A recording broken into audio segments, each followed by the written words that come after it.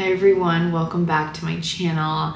Today I wanted to do an OG sit down, chit chat, Q&A all about my life, my mental health, because I know life can get overwhelming sometimes and I am seriously so grateful for everything and everyone in my life, but there are definitely days where I just feel anxious and I thought it'd be not fun, but I know you guys really appreciate when I kind of open up about stuff like this. So I went on Instagram and I asked you guys to ask me questions about my life, my mental health, like just my experiences. This is all stuff that I've experienced. This isn't gonna be me like telling you what you need to do, but these are just things that have helped me or things that are on my mind right now. I'm really grateful to BetterHelp for being the sponsor of this video. I feel like it's very fitting. You guys know I've been in therapy for years now. I went to my first therapy appointment when I was in high school, trying to figure out like my life because I was deciding where I was gonna go to college. I felt like I had to please certain people in my life. And that was kind of the first time I went to therapy. And then I started going on a regular basis.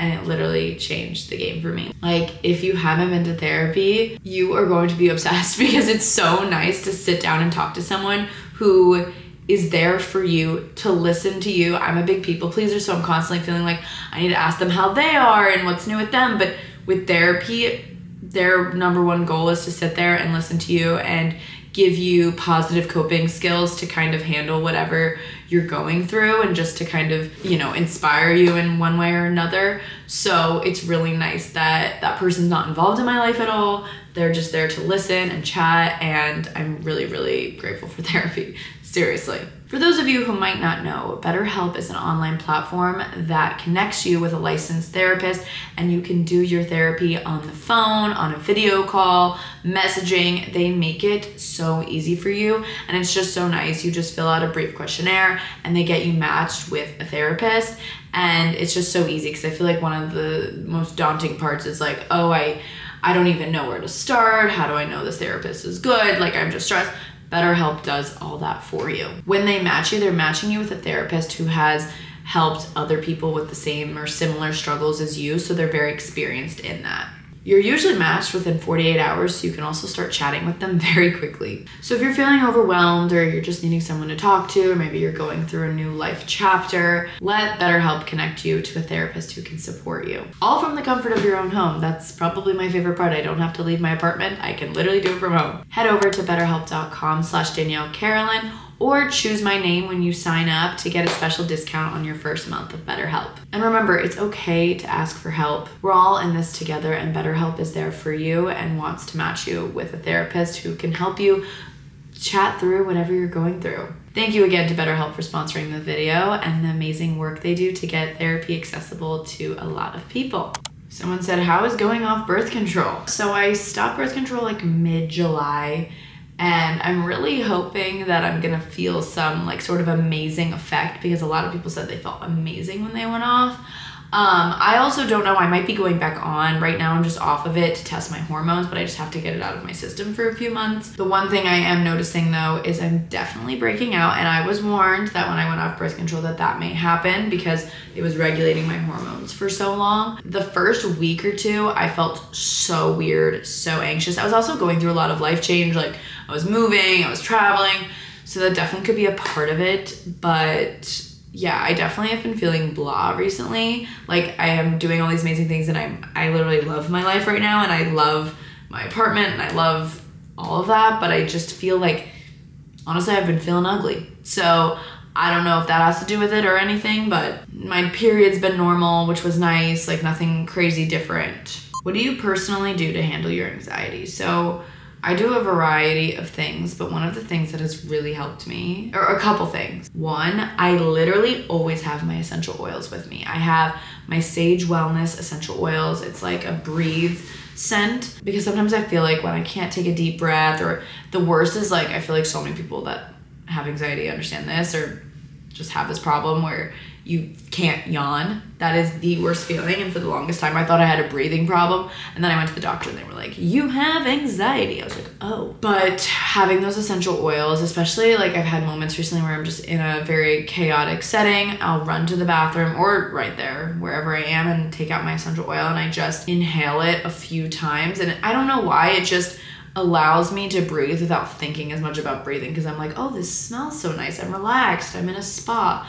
That really helps. Also randomly sparkling water when, these are all like random tangible things, but like if I'm feeling kind of just out of my body, very, very anxious, to ground myself, I'll drink something that's sparkling or fizzy, and something about the sparkles going down my throat calms me down. I like feel it in my chest. Because a lot of my anxiety comes from my chest. Like I feel it very heavily right here. Comment down below if any of you guys feel this way or if you try it and let me know. I don't know, that's another thing. A huge thing is like if I'm in an anxious moment, like the other day I was at dinner with my friends, we were in London, and I don't know why, sometimes you don't know why your anxiety is happening. Like I was just feeling a panic attack coming on. I was really hot. I was just kind of like, it would have been a long day, like who knows? But instead of like bottling it in and like trying to push it off, I was like, hey guys, I'm feeling kind of anxious right now. And my friends were literally the best. They were like, so how's Ryan? Like, what's he up to? Like, are you excited to see him when you get back? Just kind of distracting me from my anxious thoughts and just asking me other questions. And also talking about, oh, it sucks you feel anxious. I was feeling a little anxious earlier. Like just talking about it has really helped. I've been in multiple settings where I was like, oh my God, I'm really about to have a panic attack. But then if I bring it up and like talk about it, it's like, okay, it's not all in my head anymore. I'm talking to my friends about it. They're acknowledging it. I am safe. I think the biggest thing for me when I'm feeling anxious or I'm panicky, it's like I feel unsafe or my fight or flight is going. So reminding myself that I'm safe, you're okay, you're literally fine, Danielle, it's all good. Like literally saying stuff like that to myself really helps. How do you balance friends, family, boyfriend, and have time for yourself? I will give myself a pat on the back. I think I am so good at this. I really pride myself in this. However, at times I feel like I'm a little too good at it, where then I'm like, I don't know, sometimes I'm just like, why am I thinking so much about it? But like in college, I had a roommate and I would pay attention to the amount of times I would like have Ryan sleep over, or like the nights her and I would have, because also I enjoy my time with her. So I wanted that time as well. I just also like the people in my life that I truly, truly care about, like I'm checking in with them. Like nothing pisses me off more than when people are like, I'm a bad texter. Like, no, you just don't want to text me then. Or like you don't want to call me, because if it's the people that you love and care about in your life, like you will pick up that phone, or the next time you're on your phone, you will see if they texted you. You will check. Like I have trouble with that. And I understand like if you're working, something like that's different. Like if you're busy, that's different. I genuinely look at my week and I'm like, okay, like what nights can I hang out with Ryan? What nights do I want to like have a girls' night? What nights do I need to myself? Like tonight, I'm like, I need a moment to myself. Like I know I need that, and I'm gonna set that boundary. It's all about setting boundaries and being able to say no to things. Like my friends have plans later this week, and I was like, I'm not busy, but I can't go. Like I just need time to myself so I can charge up for the weekend, and hopefully see you guys this weekend. Danny, what do you think makes you a good friend? You have an amazing bunch of friends. Oh, that's so nice. I've gotten a few comments recently, like, I could tell you're a really good friend. And like, I don't know why, that was like the best compliment ever, and it made my entire life. I think just because I am such an overthinker and a people pleaser, not even that. I'm not even gonna like, my therapist always says, don't should on yourself. Like you should this, should. No, I'm not gonna should on myself. I think that I treat people the way I want to be treated. Isn't that like the golden rule we learned in like preschool? Like I put in that effort to my friends because I want them to do the same for me. And I genuinely care. I'm like, oh, I forgot Brooke was doing this. Let me ask her how that was, or stuff like that. It's top of mind, and the people in my life mean so much to me, and they do so much for me and fill such a void in my life. Like I am just so grateful for the people in my life. Like they make me laugh, they help me, they give the best advice, we spend good times together. So I think I just treat them the way I would want someone to treat me, and I'm really grateful for that. How have you been curating your new apartment to help support your wellness and mental health? Love this question. That's like that TikTok, oh, I love this question. As you can see, my apartment is very neutral. Like could not be more neutral. Like I'm finally adding some darker features to it, but the most color I have in this apartment is the greenery. Like I have a couple plants and that is literally the only color. For everyone it's different, and some people are like, you literally need more color in your apartment. I love color and I think it's lovely, and I love staying at hotels with color, and I love going to my friends' apartments that have color. For me, having a very serene space makes me feel so relaxed. Like when I'm going to bed, I just feel so cozy and nice. So when designing my apartment and buying the things, like I was looking at this like really crazy, fun, funky headboard, and then I was like, no, like I want simple, clean lines, and everyone's different, and I'm gonna add a little bit more color in the walls, like artwork. But for me, I basically want my apartment to feel like a hotel spa, and those places are where I feel very relaxed. So I definitely do that. I always have candles burning or something like that because the flame is very relaxing to look at. Like I'm thinking about all these things. Also with that, I try to keep everything out. Like I don't like to have a ton of things on my counter if I can. So I got like nightstands with storage.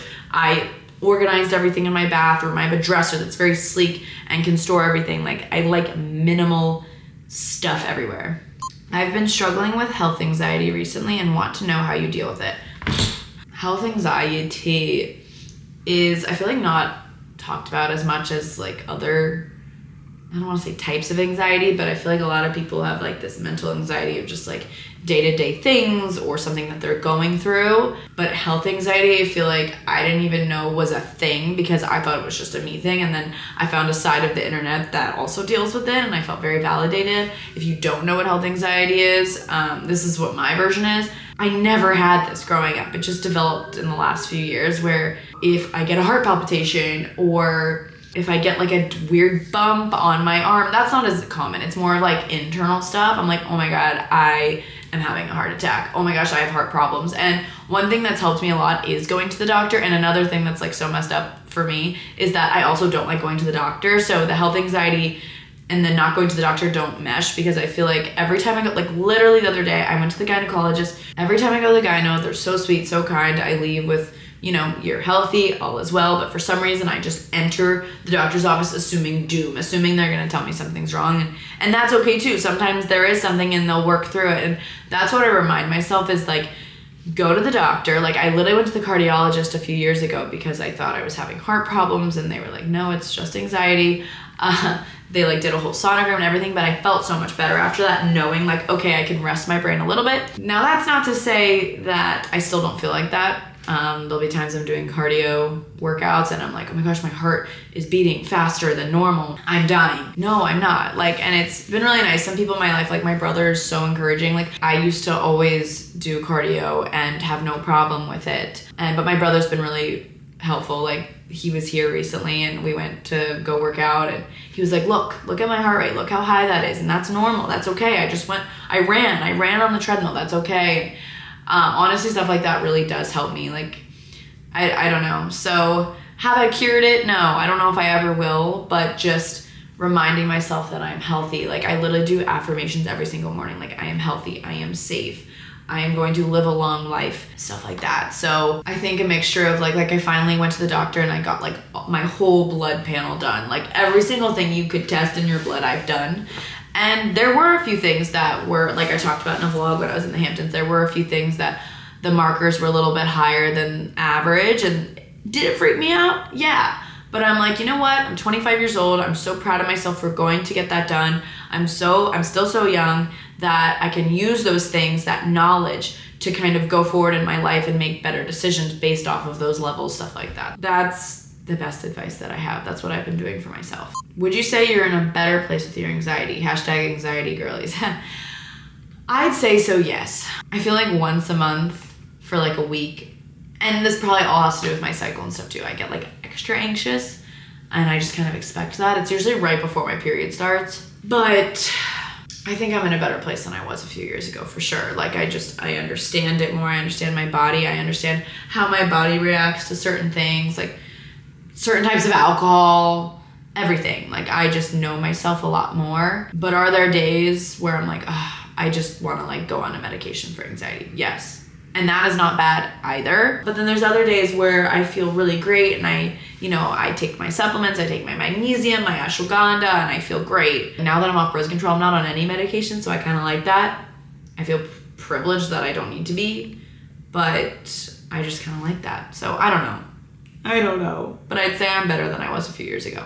How do you not overthink your relationship? I am so upfront with Ryan. Like, I don't know if it's because my parents got a divorce and whatever, and that scares me, but I am so upfront with Ryan. Like, if he does something that makes me upset or feel sad, like, I tell him immediately. Poor guy. But he takes it like a champ, and I think he appreciates it too, because the longer we've dated, the longer I've realized, like, he does not read my mind. Men cannot read minds as much as we want them to. You have to literally tell them. So I think I don't overthink, because I also just know Ryan, and he has such a simple, good, loving heart that he never means anything with malintent. And he's such a good guy, and literally everyone in my life loves him. I don't know, it's just a different situation. We've been dating for so long. Like, I trust him at the back of my hand. Like, I just feel so comfortable with him that there's not much to overthink, and he doesn't make me feel uncomfortable. Like, he doesn't gaslight me. Like, I know when he says something, he means it, so I don't overthink it. Where's the first place you go, and what do you do to recharge your social battery? My apartment, my sanctuary. And if I'm not home and I'm traveling, honestly, like I said, like, if I'm at a restaurant with friends, or if I'm out at a bar, or like if I'm out, like, I'll go to the bathroom. Like, I have a small bladder, so I like always have to pee, but a lot of times I will use the bathroom as a way for me to just have a moment alone and kind of ground myself. Or I will go for a walk and be along the water. If I'm near a body of water, like whether it's a pond, literally a fountain, a lake, an ocean, I'll take whatever. Being near water definitely really soothes me and kind of allows me to clear my brain a lot. I have a lot of questions about growing up, being a real adult, and honestly, that's something I'm having a lot of trouble with right now. Like, you guys know, I am super nostalgic. I literally say I'm in my senior year of New York. Like, I am just like that. I loved high school, I loved college, and I love post-grad. Like, I literally love my life so much. I love the people in my life. Like, I can't say that enough. Ryan and I were hanging out the other day, and I was like, growing up scares me. And he was like, I know. Like, it's so crazy, because I feel like your whole life, like when you're younger, you dream of growing up. And I am just so happy to have my own big girl apartment and do this for my job and get to travel and everything. But with growing up comes lots of different responsibilities. Your parents get older, people in your life, come and go, people get sick. Like, it's just a really scary thing. And I don't have the answer to that one. Growing up scares me. And I think it scares a lot of people. I think that's very normal. So I just try, I think there's a fine line between pushing yourself, but then also reminding yourself that you do still have so much time. I feel like so many of my friends that are my age just feel shitty that they don't maybe have a partner yet, or whatever chapter they are in their life. And then I think about, literally, thank God for the show Sex and the City, because those women are in their 30s, upper 30s, I think, in the show, and none of them even have partners yet. And for me, you guys know, it's sometimes I'm like people always ask, why don't you and Ryan live together yet? And my answer is, because we have the rest of our life to. And we've talked about this so many times, yes, it would be so fun to live together, but also we have so much time for that, and we hang out a lot anyways, and it's really fun to have our own space. And he has a roommate that he's always wanted to live with, and they have such fun guy time that you don't get back. But then I overthink it, and oh my God, and we're no, this is what we want, and it's okay. We're 25 years old. Most of my friends live in the city that are 25, live alone or with a roommate right now. They're not living with their partner at the moment. So I don't know. Growing up is scary. I have friends that are getting married. I have all of you guys asking me if I'm getting married, and I'm not getting married next year or the year after. I'm not getting engaged anytime soon. And that is because of everything we say is also in New York, I feel like it's a little bit of an older age that people start, no one here I know is really getting engaged. It's a lot of my friends from college are, which is just so sweet. And I'm loving going to the weddings, but I don't know, it's just not my timeline right now. It's not our timeline. Ryan and I have talked about it constantly. So yeah, I'm gonna end it there. I really enjoyed chit-chatting about life, mental health, relationships, and just everything in between. Thanks again to BetterHelp for sponsoring this video, and I will see you guys very soon for another vlog.